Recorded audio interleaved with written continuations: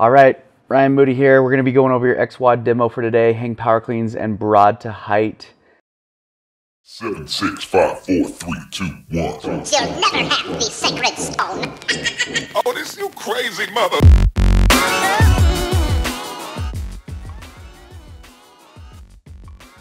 All right, let's see what he's got. So we're going to be going over hang power cleans. And as you see, I'm going to hit 2 right here at 155 pounds. We are at 60% of a 1 rep max for today.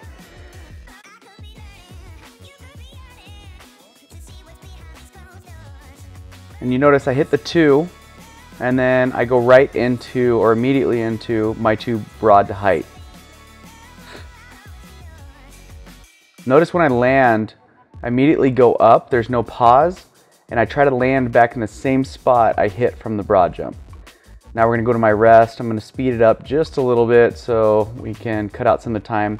Typically when we're resting, we want to look at roughly 1 to 3 minutes of rest time in between sets. It's not Fran, it's not how fast can you get it done, it's interval weight training, so we want to rest in between. So I hit the number 1 and number 2 lifts there again.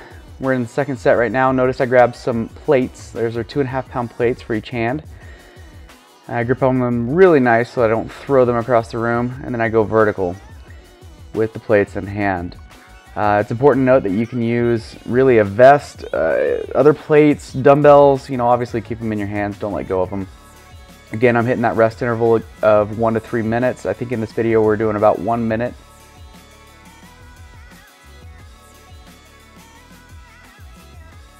Again, 1 and 2 for the hang power cleans.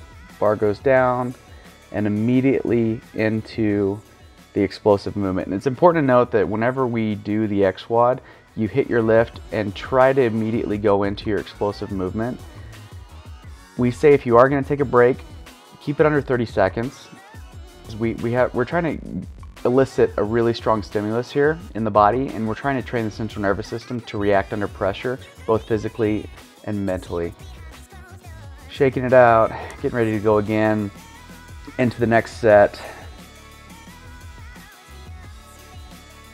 When we do percentages, as you do for this very first one at all levels, we all do the hang power clean and broad to height for all levels to start out the XWOD programming. But when you're doing percentages, the idea is to do it for speed and efficiency, not just do it to do it. You want to be very efficient in your movement, and you want the movement patterns to look really quick. Now, if you notice on that last jump, I came out a bit far after I jumped vertical. We call that travel. You want to try to land in the same spot when you hit the broad jump and then go vertical. You don't want to get closer to the bar, if you will, in this video. All right. This looks to be the last set, I believe. Finishing strong. And get 2 more broad to height to call it a day. And again, remember, the rest intervals are mandatory. They are needed, they are necessary. So do take that 1 to 3 minutes in between. What you should notice is towards the end of the workout, it should get a lot easier for both the load and your explosive movement, and typically you hit PRs. And that's going to be a wrap today for the XWOD. Thanks, guys.